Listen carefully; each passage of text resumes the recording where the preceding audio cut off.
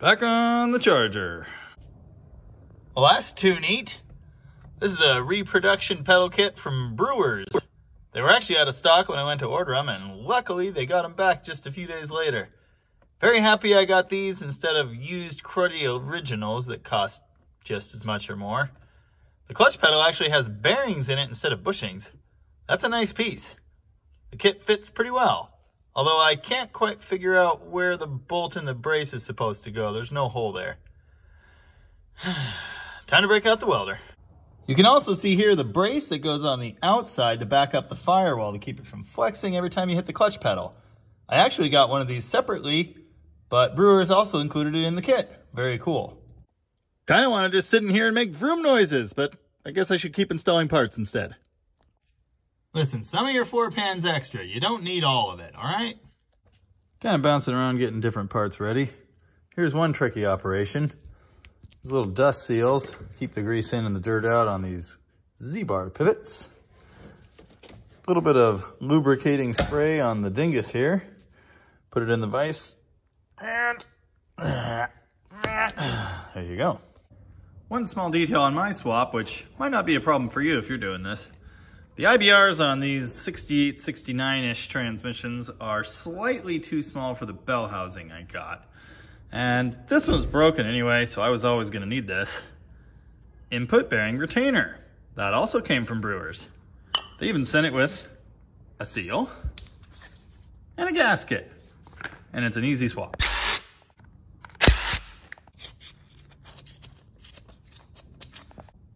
Funny, half the bolts and a quarter of the gasket are missing. Fancy. There was a casualty. My Ryobi 3/8 adapter for my impact. Oh, you served me well for like 2.5 months under light use. I noticed 2 side plate bolts were missing, so I was just gonna go ahead and rob them off the other transmission. But at the last moment I decided I should pull the plate and look, which I hate doing. It's a pain. All the linkage falls apart. But I'm glad I did. There's no gasket here at all. Off to get silicone. Putting a project like this together can be challenging in one particular way. Bolts. Small, often overlooked, but very important. This is why I hoard stuff. Look at that. Flywheel bolts sitting out back in the rain, but they'll clean up. And I found everything else I need. I try to hoard all the good stuff, and I'm 100% sure I saved my original driveline for the Charger. While I was digging around the shop for it, it occurred to me that my brother robbed the yoke off of it a year or 2 or 3 ago. So even if I find it, it's not going to work. That's good. Now this Roadrunner, you know, we're working on it. It's a good ways from done. I don't think Tom will mind if I borrow some parts out of it. Oh, there's a note for you. B-body. Output yoke, 727 and 8¾ are the same. Transmission length, 8¾ and 727 are the same. You probably heard me say 8¾ there. I meant A833 manual transmission. My brain and my mouth work at different speeds, and if you were expecting perfection, well, you come to the wrong place. A-body, manual transmission, and 904 are the same length, so the drive shaft is the same. However, the yoke, I believe, is the larger 727 size. Don't quote me on that. I haven't done one of those in a while.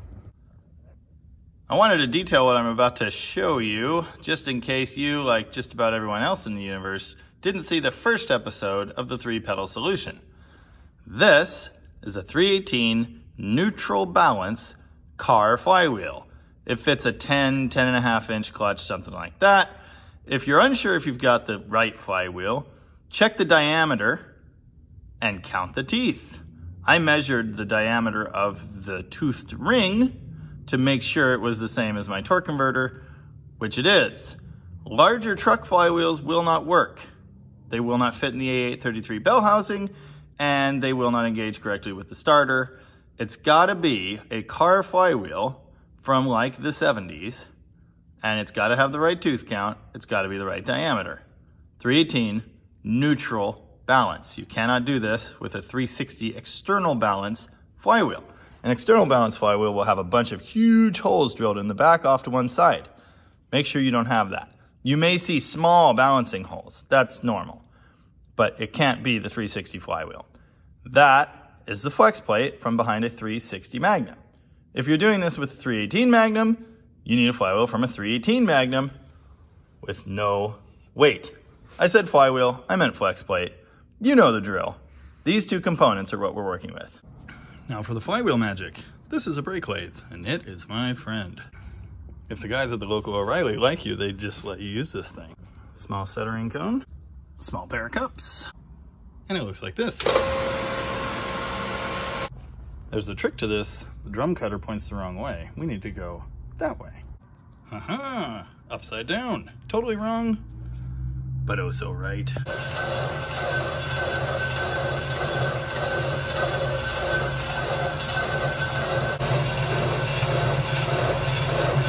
Gonna take a while. Forgot one important step. Flip the cutter head the right way up. Oopsie.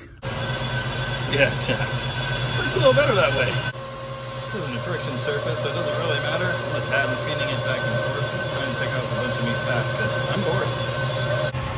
Admire the fanciness. Getting into the bolt holes now. Still not done. Don't mind the thunking sounds, everything's fine.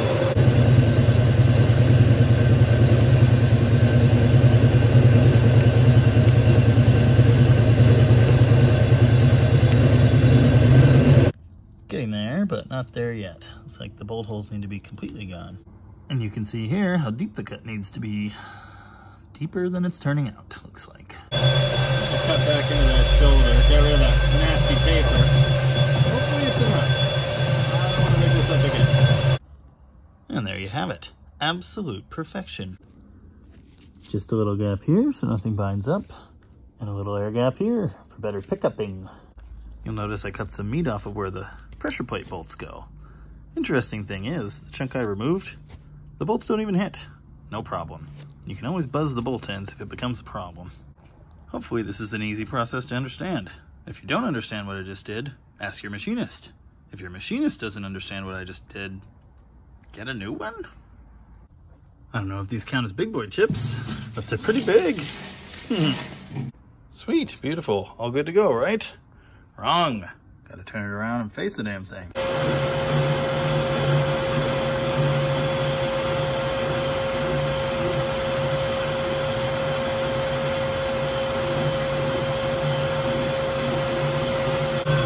So much beautifishness.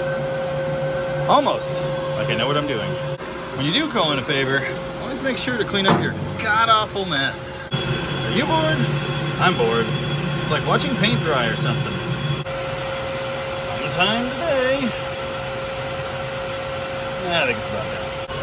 Gotta run it again. Somebody forgot to tighten the bar. Oh, and I broke an irreplaceable screw. I'm sure they won't mind. Any day now. Well, that's just too nice. So of course I got greasy fingerprints on it immediately. All right, now I'm excited. Back to the secret lair. Well, I'm not 100% sure, but I am about 76.5% sure I've got everything in the building I need to at least make the car run and drive. All right, goop the heck out of that. A couple more bolts and I think it's ready to go in. Here's the pilot bearing I was talking about. Notice it's in a spacer, taps into the back of the crank, not into the old school pilot hole, which not all of these are drilled for, as I understand. Costs about 17 bucks now, and I ordered it for 97 RAM, 1500, 5.9, gas, 5-speed. That's what it looks like installed. One thing I am missing is the correct countersunk bolts to go in these recessed holes. Problem solving.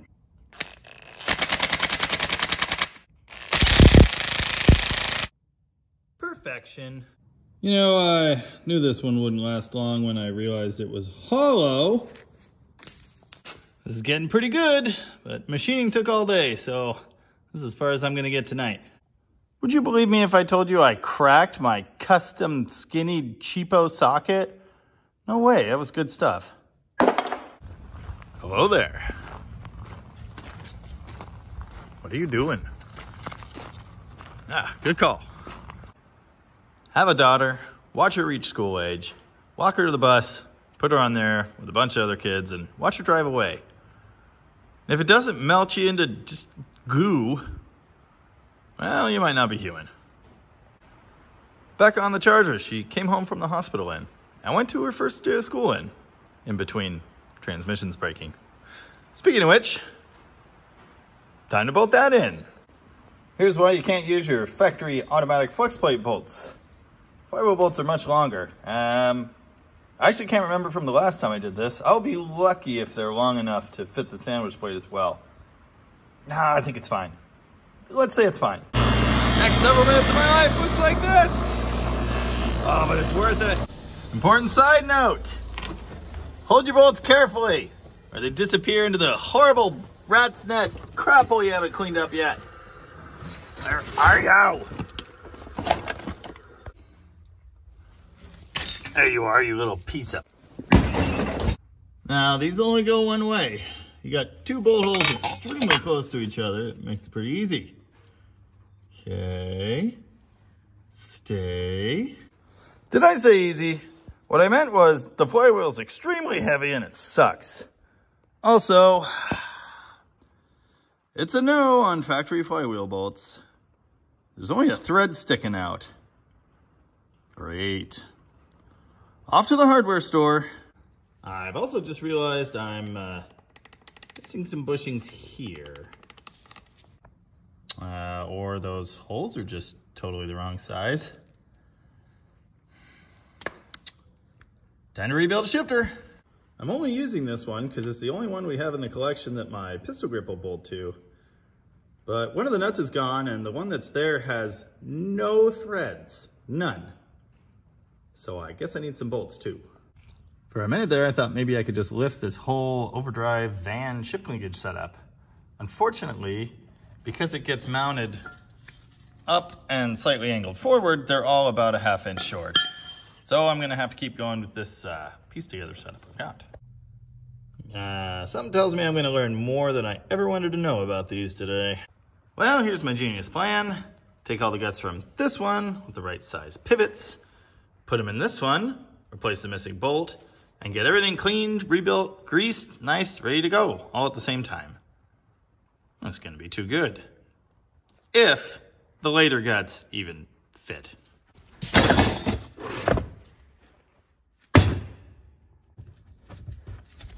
Yep. The levers are actually shaped slightly differently. Mostly reverse. I think it's gonna be fine. I don't even have the correct reverse rod, so yeah, we'll just wing it. This one has this spring dust plate thingy, which the other one did not have.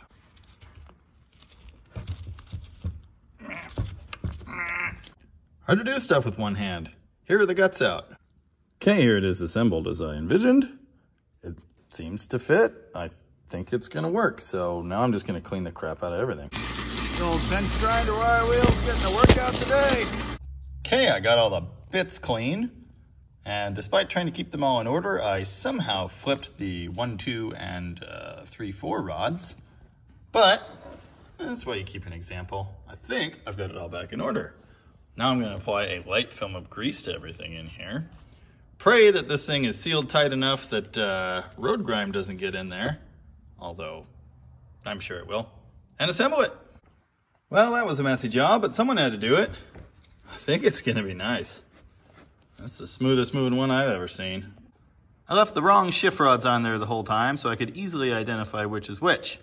I know reverse is the long one, and 3, 4 is the other long one, but it doesn't stick down as far. Now I'm gonna swap them out for the rightish ones, bolt it on there, and see how it shifts. Well, the forward gear linkages I got work perfectly. I had to make some modifications for reverse. This was just a random we found in Tom's collection. And, well, it's close, but the dingus end was too big. It's a little funky, but I think it's gonna work. I would have just used the one from the overdrive van transmission I've been grabbing parts off of. But That's seized and there are hardly any threads left, and I almost broke it already, so this is gonna have to do. Looks like a shift linkage to me. Let's see if it works. Also, side note, trust nothing, check everything. Drain plug was loose too. Just look at it. Well, it's hard to do on the ground. 1, 2, 3, 4, and reverse.